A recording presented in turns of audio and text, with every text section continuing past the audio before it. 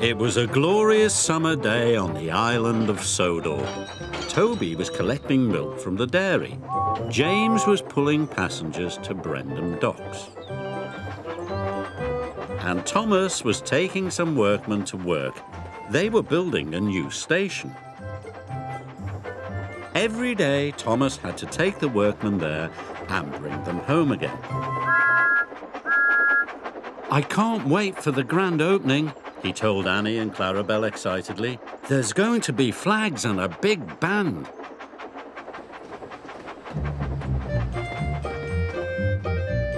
On the way to the new station, there was a difficult bend in the track. Thomas didn't like it at all. He was worried about the bend, but his good friends Annie and Clarabel were there to help him. "Slow down," they sang out. "Slow down and puff with care."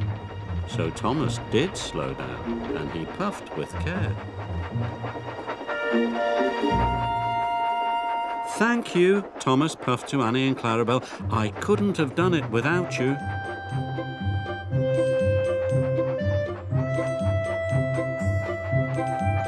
Thomas arrived safely at the station. The fat controller was waiting for him. "Today, Annie and Clarabel are to go for their refit," he told Thomas. "You must take them to the workshops straight away." "But how will I take the workmen home?" asked Thomas. "You can use ordinary coaches instead," said the fat controller. "Yes, sir," said Thomas, and he puffed away to the workshop.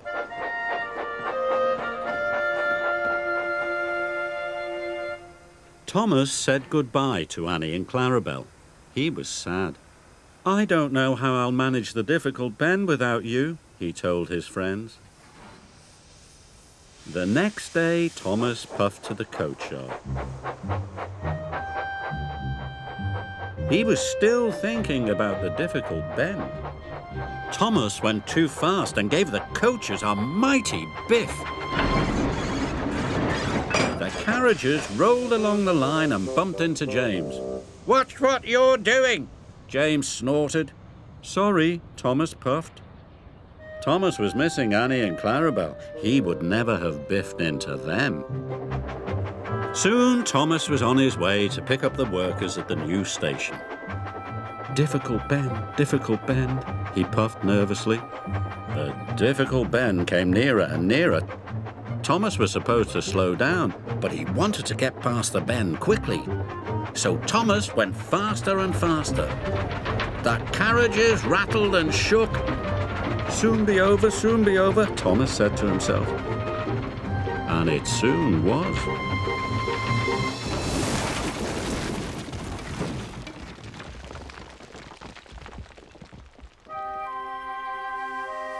Luckily, no one was hurt.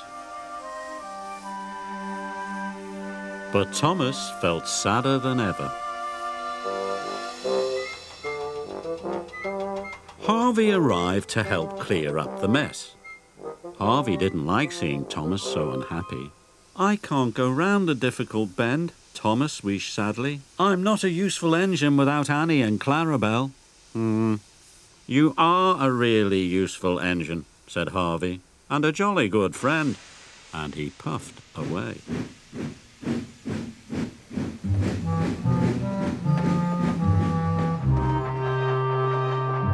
Thomas trundled slowly back to Tidmouth Sheds. He was very sad. He wanted to be back with Annie and Clarabel. Suddenly, Thomas saw a line of troublesome trucks rushing towards him. They had come uncoupled from Edward. "Cinders and ashes," cried Thomas. "The trucks are heading for the new station. I must warn the station master." So he raced after them.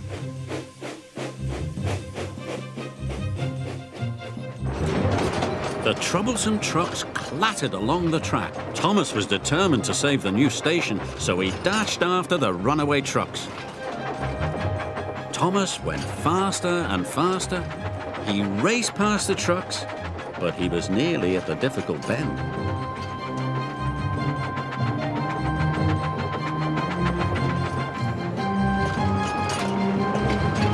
Thomas wanted to go fast, but he knew he couldn't.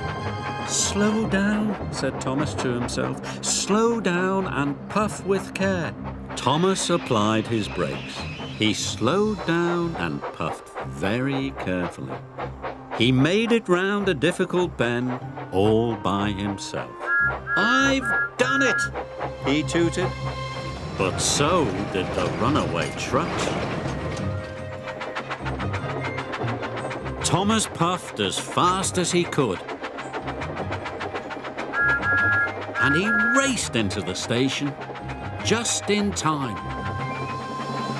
"Runaway trucks are coming," he cried. "You must change the points."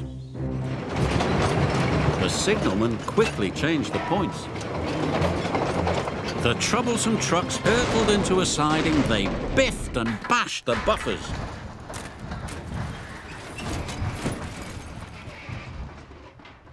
But the station was safe. The next day, Thomas was back with Annie and Clarabel. They were going to the grand opening of the new station. They chuffed along happily together, and when they came to the difficult bend, Thomas slowed down and puffed with care. The difficult bend wasn't difficult anymore. The grand opening was a great success, and the new station looked wonderful. The fat controller came to see Thomas. "You have shaved my new station," he said. "You are a very brave and useful engine." "Thank you, sir," said Thomas. He was so proud it made his firebox glow. Winter was coming to the island of Sodor. The morning ground was covered in crisp white frost. Thomas and Emily were happily chuffing up and down the line. Thomas was enjoying pulling Annie and Clarabel. He thought he was doing a grand job. But Emily had other ideas. She thought he could be doing an even grander job. So Emily decided to help Thomas by telling him what he was doing wrong. When she saw him puffing down the branch line, she cried out, "Slow down, you are going too fast and bumping your passengers."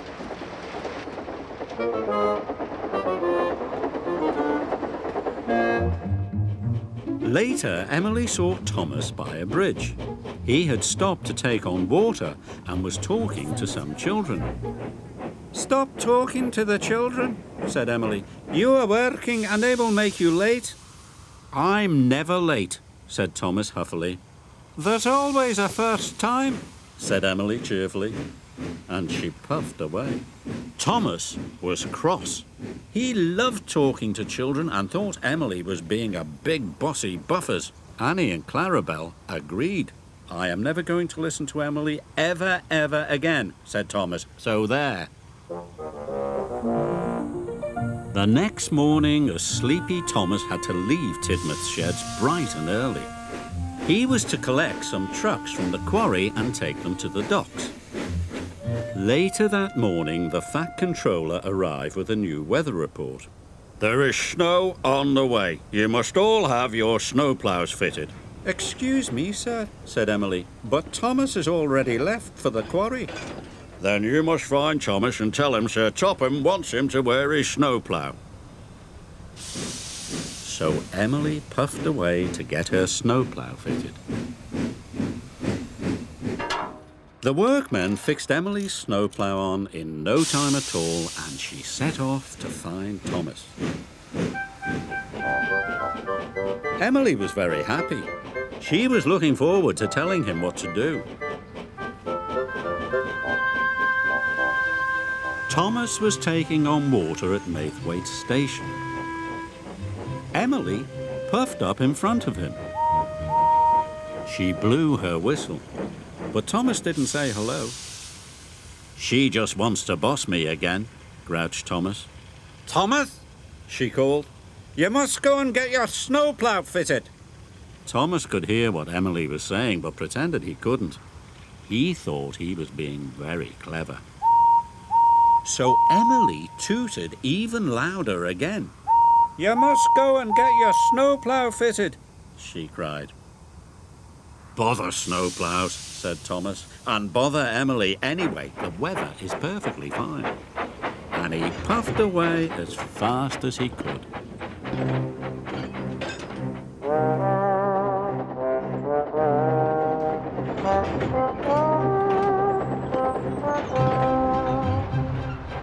Thomas delivered the trucks to the quarry, then set off to collect the cream from the dairy. Everything was going well. But soon the clear blue sky was eaten away by dark clouds. They looked like snow clouds to me, said his driver. And he was right. Soon big flakes of white snow began to fall. Then the snow gathered into drifts and covered the tracks. Cinders and ashes, cried Thomas as his wheels began to slip. Snow fell all over the island. Emily cut safely through the drifts with her snowplough. Thomas will be in trouble now. Emily was right. Thomas was working harder and harder, but he had to go more and more slowly. We can't go on, said his driver. Thomas pulled to a slow, sad stop by a signal box. And his driver went for help. It snowed and snowed. Thomas felt very cold and twice as miserable.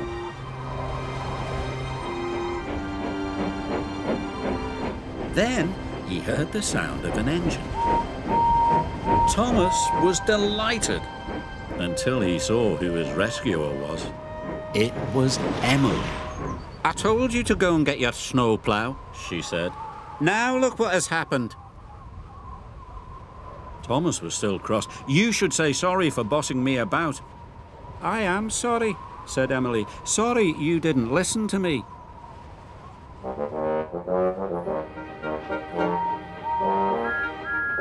Emily and Thomas chuffed into Tidmouth sheds. The Fat Controller was waiting. He did not look happy. Emily, you must take Thomas to get his snowplough fitted at once, said the Fat Controller sternly. You must learn to listen. Thomas felt bad. He didn't know it was the Fat Controller who wanted him to wear his snowplough. Emily felt bad too. She didn't like seeing Thomas in trouble. I'm sorry, sir, said Emily. I forgot to tell Thomas it was your idea. You mean I have two engines that don't listen? Boomed the Fat Controller. Well, I never. Emily, you must take Thomas to get his snowplough fitted at once. Soon the work was finished and Thomas was wearing his snowplough. Thank you for owning up, said Thomas. You are a very good friend. That's all right, said Emily. You're a good friend too, but next time if you want to stay out of trouble, just do what I say. Even Thomas had to laugh.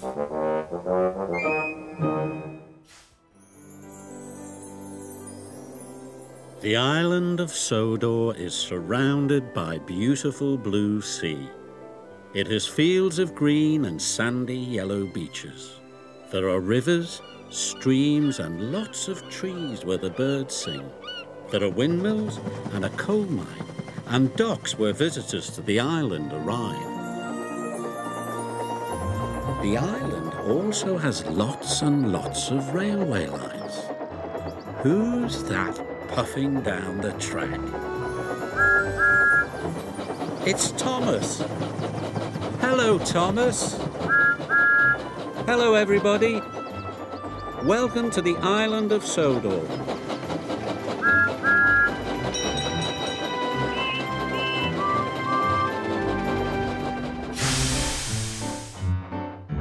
Edward is the same colour as Thomas and the same size as James.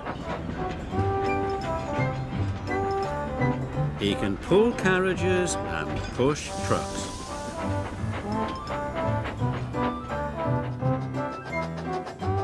And he often works as a back engine.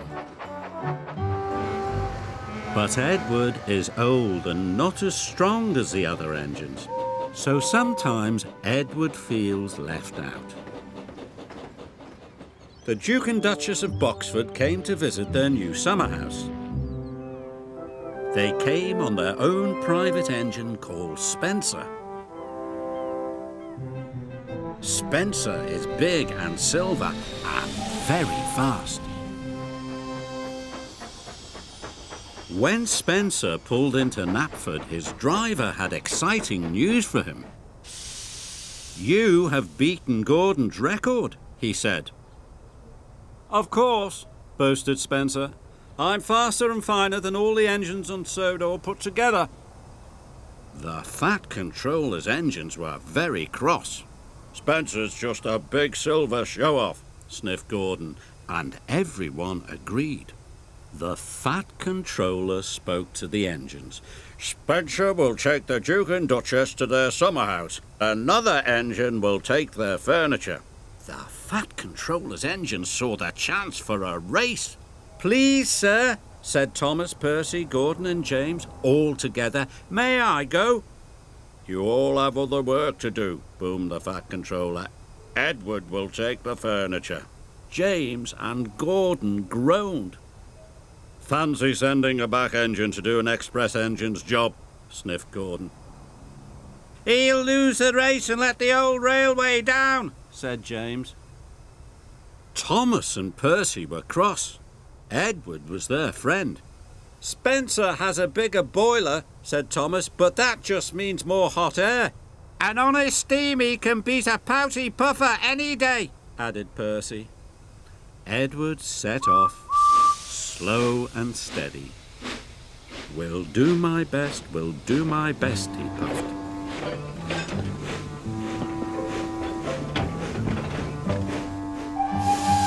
Spencer set off and quickly passed Edward. "I've won already," he boasted. And with a whoosh, he was gone.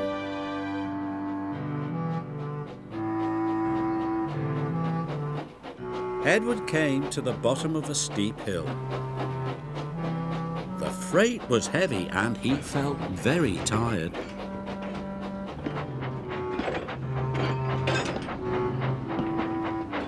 He huffed and he puffed and was soon at the top. He could see Spencer in the distance and set chase at once. Edward raced down the hill. Spencer stopped at Wellsworth Station. The Duke and Duchess wanted to buy some tea and cakes from the refreshment lady. Edward teetered into view. "Hurry up, old boy," laughed Spencer. "Can't have you finishing too far behind me." Edward wished he could have a rest too. But the station master and the porters had heard about the race. "Hooray for Edward!" they cheered. Edward picked up steam and proudly puffed past Spencer. But then the Duke and Duchess finished their tea, and Spencer was off in a flash. He roared past Edward. "Fastest and best," he chirruped. Edward was nearly out of puff. The furniture felt heavier than ever.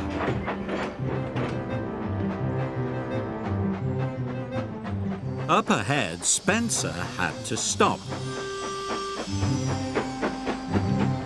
The Duke wanted to take some photographs of the countryside. The Duke set up his camera. Spencer closed his eyes. "Nothing to worry about," he said lazily.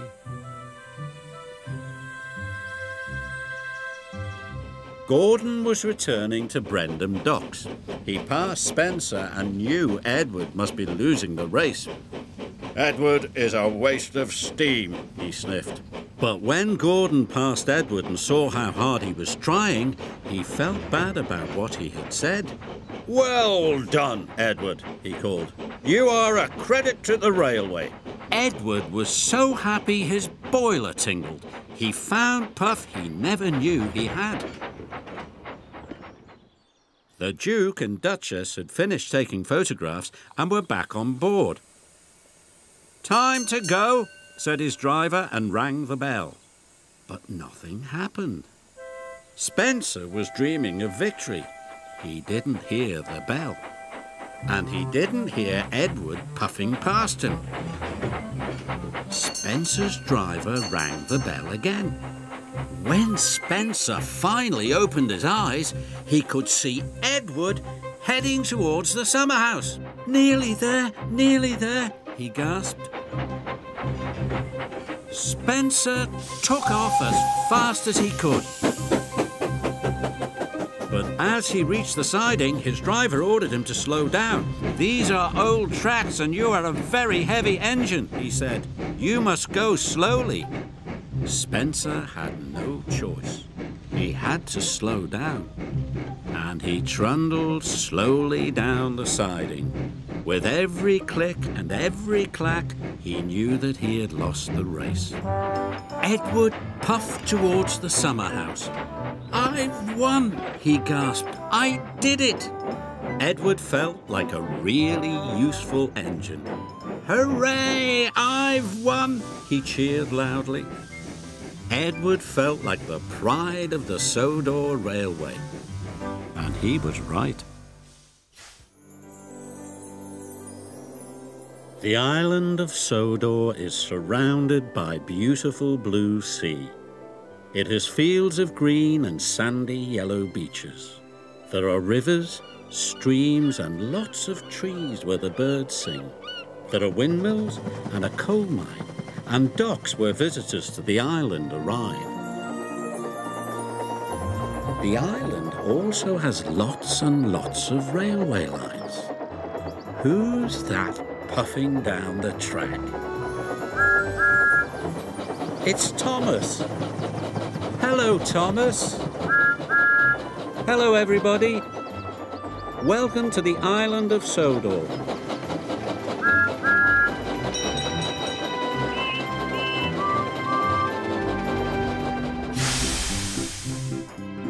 Percy is a little green engine who can shunt and pull. He pulls both passengers and freight. At the docks and at the quarry. Percy's favourite job is carrying the mail. But sometimes Percy has so much to do he ends up running late.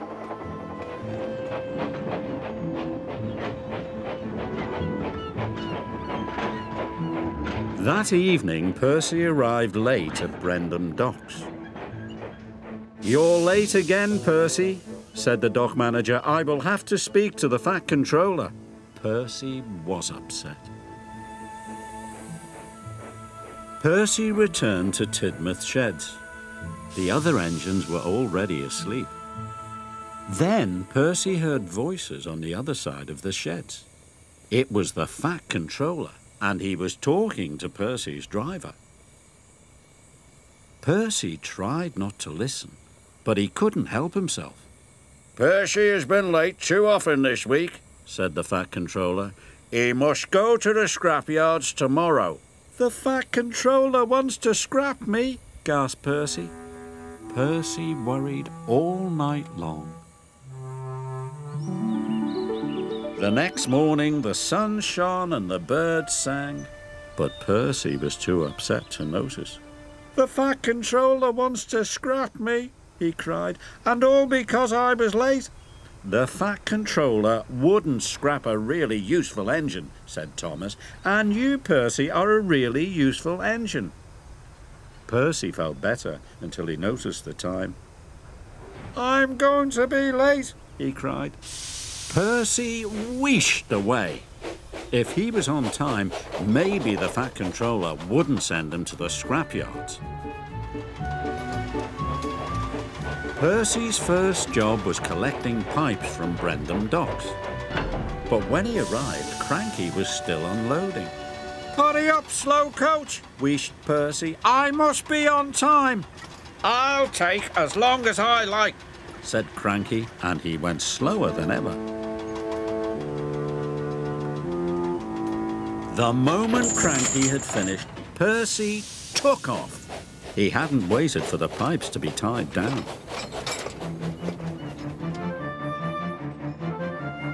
Percy rounded the bend. The pipes slipped and fell all over the track. But Percy puffed on.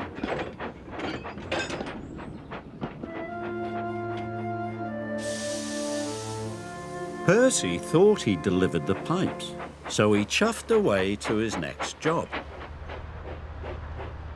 Percy was to take some tar wagons to the workmen mending the roads. "Be careful," said his driver. "Tar is sticky stuff." But Percy wasn't being careful. He was going too fast. Percy charged down Gordon's Hill. He didn't see Gordon and the express until it was too late. The brake van passed Gordon, but the tar wagons didn't.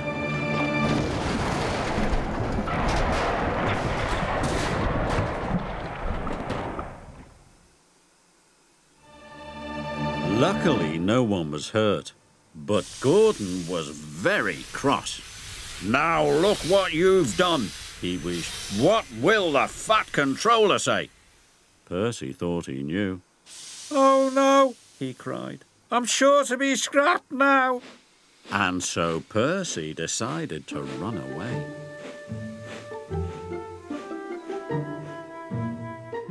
Harvey was clearing away the tar wagons when the Fat Controller arrived aboard Thomas. "Where is Percy?" he said. "He has caused confusion and delay."